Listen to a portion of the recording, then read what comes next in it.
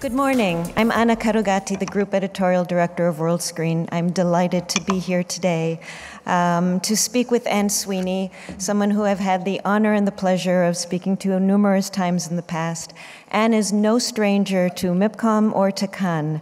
Early in her career, when she was a programming executive at Nickelodeon, she frequented the halls of the Palais often. After Nickelodeon, she joined FX Networks as chairman and CEO. She then joined the Walt Disney Company in February of 1996, and since then, her career has been illustrious indeed. Today, she is, as you can see, she's the co-chair of Disney Media Networks and president of Disney ABC Television Group. That encompasses a large group of assets. I will mention a few: ABC Studios, the ABC Television Network, the ABC-owned stations. She handles news. She handles the Disney Channel portfolio of, she will tell you how many. There are more than 100 channels around the world targeting all age groups of children. She also has oversight of ABC Family in the United States and the equity interests in A&E Networks and Hulu. I can almost consider Anne a friend. I'm going to have her come out now. She's had a great career. We're going to talk about all the wonderful things that she's done, including her eye for spotting opportunities in technology far ahead of everyone else. Please join me in welcoming Anne.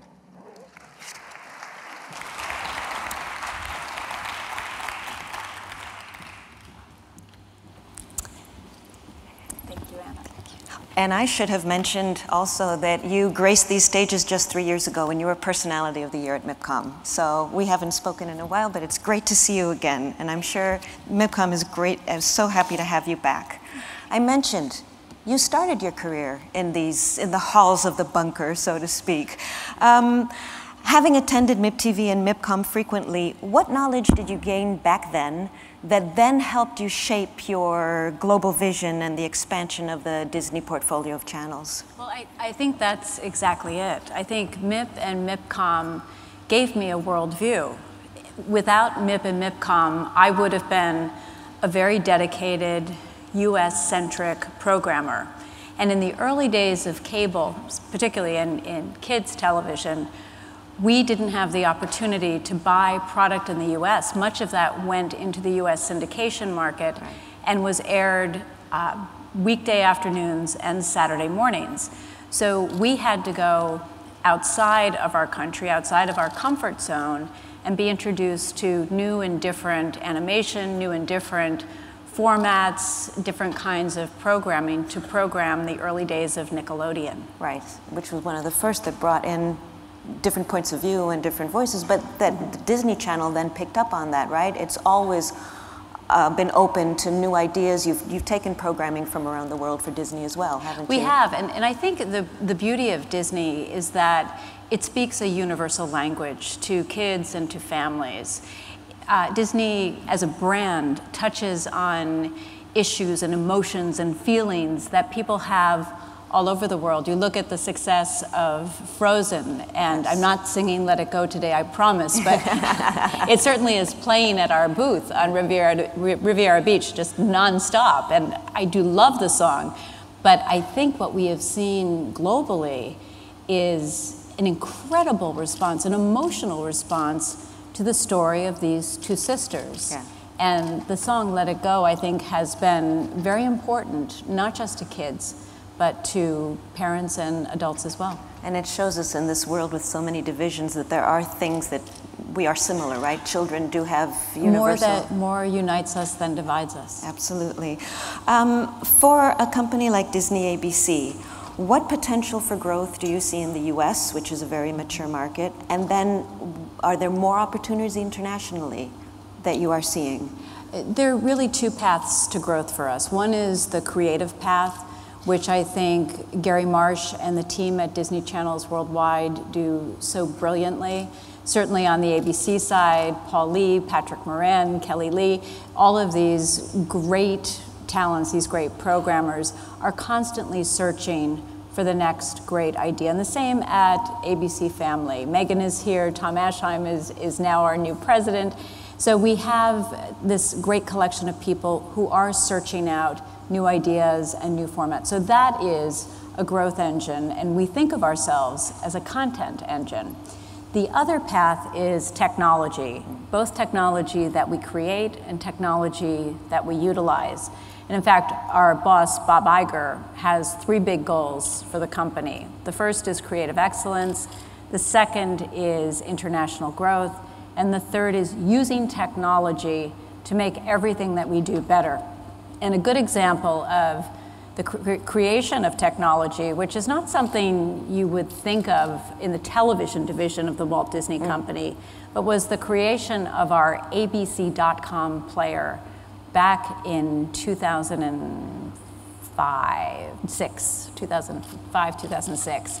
We did a beta, and then we were the first to stream episodes of our television shows. We were the first broadcast network to put our shows on Netflix. We were the first to create a watch app that allowed you to stream programming while it was being broadcast. So this is something that we've done not just because we could, but because it gave us a way to be closer to our consumers. We knew people were walking around holding their phones or carrying their phones with them every single day. We wanted to be in their hands. We wanted to be with them every step, to be available not just with entertainment, but news and information that was important to them. That's right. You left out the iTunes deal. Oh, the iTunes deal, yes. That was in 2005.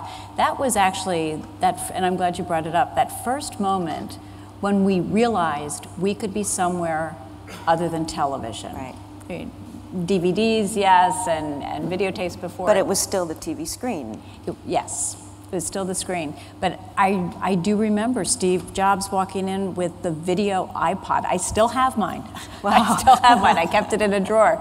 But thinking, I was enjoying watching Lost, which was such a big show, on this tiny screen. And I thought, I'm so critical of everything we do and making sure everything is perfect. And if I'm enjoying this experience, it's quite possible that many people will enjoy it too. Well, and you had a focus group of young kids at home too, right? They're early adopters. How did they latch on to all this new technology? It's amazing, isn't it? It's amazing. It's absolutely seamless. It's as if they were born holding their phones at this point. Yeah, and I think kids just, naturally gravitate toward technology. I mean, I remember my son, who's now 29, very early on, we had, a half-inch tape player. Right. And he would watch, and one day it wouldn't work, and I had to fish a piece of candy out of it.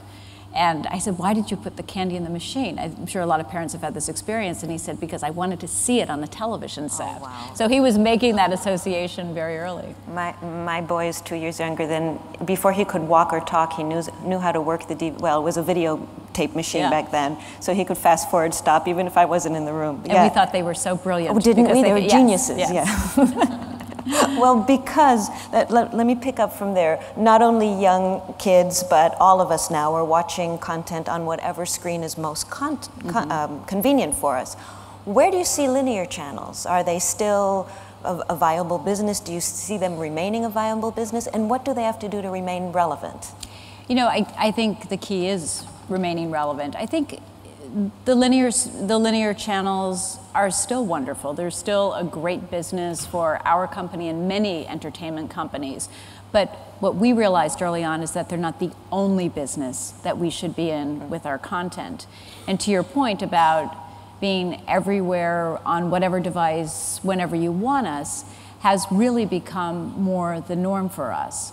But we do notice there are still certain types of viewing that people do on their television sets. Certainly big live events. The Oscars had record numbers this past year and really remain what we call the Super Bowl of ABC. Right. Certainly the Super Bowl is something that you would also be watching in the moment on a big screen. And I think for many people, there are many television shows they want to see that way. But the change that we've seen, and Gary Marsh and I were talking about this last night, is the uptick in DVR usage. Yeah. We have seen people start to, oddly, put their lives first and television second. It used to be you didn't have a means to catch up on episodes. Now you have many ways. You have your DVR. which fortunately is measured now. We know how many people are watching and watching the commercials, but we also have, you know, a way to catch up on your phone or other devices. Okay, I know I'm supposed to be objective because I'm a reporter, but two shows that are must-watch when they're live, I'm sorry, are Scandal and now How to Get Away with Murder. Yes. You've got to watch them, and there's a whole tweeting that the connection between Twitter has been amazing, right? Bringing people back to the live broadcast. Exactly, and it's so interesting. It's, you know, many people, I think, in the early days of Twitter understood it as a marketing tool. It isn't. It is a community tool. And you have to make sure you understand your community of viewers. And I think that's what Shonda and Kerry Washington and all of the actors on Scandal understood so well. They understood that people wanted to be there in the moment with them. And it becomes an even more interesting experience when you are having that experience with the people you're watching on the screen, with the people that you do race home to see them on Thursday night. And you don't want to get a phone call or go online unless you have seen the episode. And thankfully, Shonda Land and Pete Nowak have given us How to Get Away with Murder. And I can still hear Viola Davis's voice in my head, How to Get Away with Murder. But she has made that, they have made that an absolutely must-see moment. Absolutely. In fairness, there's also wasn't Pretty Little Liars also one of the shows that had most Twitter traffic during? Well, Pretty Little Liars predated Scandal, right? And their Twitter traffic is even higher than Scandal's. And this is the genius of Marlene King and ABC Family. They really did click into, again, the community aspect of Pretty Little Liars and the mystery. And I think what Marlene did so well was to just give the audience, her Twitter audience, enough to go on. And I was on stage with her we were speaking at an event, and she actually tweeted something out before we went on stage, 2 minutes before we went on stage. And 5 minutes into the conversation, she said, "Let me check," and she was trending on Twitter. So she herself has become a household name in addition to Pretty Little Liars. I was having a conversation with another mother that I catch up with here at the market, and we're wondering, what will our children's thumbs, how well developed are they going to be in the next generation? This is all they do. Do you realize it, at the table, getting my daughter not to use her phone at the table is a whole other thing, but you find opportunities in that, don't you? There's a way of connecting to people who love their devices so much. Right, I'd like to think that it's improving their eye-hand coordination. I mean, we could go there easily. But you know, we also have to be ready for what's next. It could be that voice activation is where we go next. So we will miss the days when they were using their fingers this way. But you know, I think that every new technology taps into a different piece, you know, certainly of our brains and certainly in the way we use it. You know, I remember growing up with a regular television set before remote control. I was the human remote control. Oh, you have to get up and run across the room. Absolutely. But you know, the thumbs now, and who knows what's going to follow. Eye recognition. Who knows? Yeah, it's a little scary, but it also, like I said, there are tremendous opportunities. As you look back over the last years you've had at Disney, were there any aha moments that you would like to, aside from iTunes, anything else that either was a surprise or was really planned that you are particularly proud of? You know, there are two moments, and they're related, and they were ahas of different kinds. One was the creation of the Watch app, because it's not just Watch ABC, it's Watch the Disney suite of channels, it's Watch ABC Family. The Watch apps were just, you know, this is a little bit inside baseball, but this required every single member of our team coming together at the very best and very highest levels that they could achieve. This was something that we had actually planned to release in May of this year. And in January of 2013, I'd been watching a lot of people on their phones, and I think I was actually in the grocery store one day, and I was watching just this use of technology, and I started to feel very anxious that we were going to be left behind. That, not that someone was going to beat us, but just that we weren't answering the call from consumers. We weren't available. We weren't on their phones. We just had to be there. So I went into our team and said, could we move our date up, our release of the watch apps up by a year? Oh. And they looked at me and said, give us 2 weeks, and we'll come back and tell you what that means. Okay. And it meant other projects would be pushed to the back burner. It meant a lot of things. It meant that we had to learn even faster what it meant to clear the rights, the conversations that needed to happen with advertisers, clearing commercials, a raft of issues. But the team committed, and we finished 20 minutes before our deadline in May. 20 minutes before. And not only did we finish, but it worked. And I know it worked because Bob Iger was in a cab riding around Manhattan, and he would call and say, it's working from the west side, it's working from the east side, it's working. And we had other people in cabs who were out there. But we wanted this to be a part of our upfront presentation, really to, not to just be the first, but to really inspire this moment of change in the industry. So that was a huge aha moment. But when we were in the testing phase and we were testing this with kids, we actually did focus groups with very young children, you know, our Disney Junior audience. And we had them on tape, and I sat there watching hours of tape, and I saw a brother and a sister just snuggled together in the corner of a couch watching a Disney Junior show on an iPad. And right across from them was a big screen TV. We had done the focus groups at home. And the little girl had a conversation with us afterward, and she said, well, I like to cuddle up with my brother and my iPad. And I thought, sometimes it isn't about the size of the screen, sometimes it's about the experience. Absolutely. And the experience can be inspired by a relationship or by your relationship with the content that we're giving you. And since the Walt Disney Company is a content engine at its core, at some point, as long as you're creating content that people want to watch, where it winds up, how we watch it on what screen is somewhat secondary, right? The fact is that you want to get quality content out there for people to access in whatever way they want. Exactly. You know, Ben Pine was talking earlier this morning about Sheriff Callie. Sheriff Callie is a Disney Junior show that we actually put on the Watch app, but we put it what we call behind the wall, meaning that you had to authenticate as a cable subscriber. And it drove enormous traffic. And while it drove enormous traffic on the iPad and on the devices, it didn't spoil the experience for kids who then went on to watch it on television. Right. So the management of these windows and of these devices is something that we now take into consideration with our content. Of course. We just have a little bit left. You've told me in the past that throughout your career, you've been guided, I imagine, by many principles, but one of them was do the thing that scares you the most. Talk to me a little about that and what your next step is. Well, I do believe in doing what scares you, and I believe that the greatest gift you're given is curiosity. And I started my career before the professional part of my career on the creative side.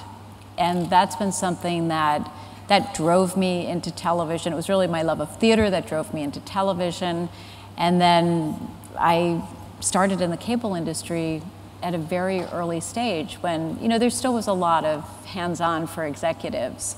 And over the years, I've continued to love but become more distant from the creative process. So I've had this wonderful run at Disney. Our television group is in spectacular shape with great leadership. And Bob and I sat down, well, over a year ago, almost 2 years ago, and he said, so your deal is coming up, what do you want to do, 3 years, 4 years?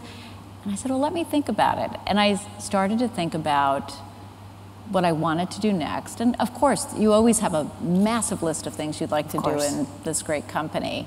But then I started to think about the creative side, and I started to think about the thing that I really didn't get to do on a full-time basis.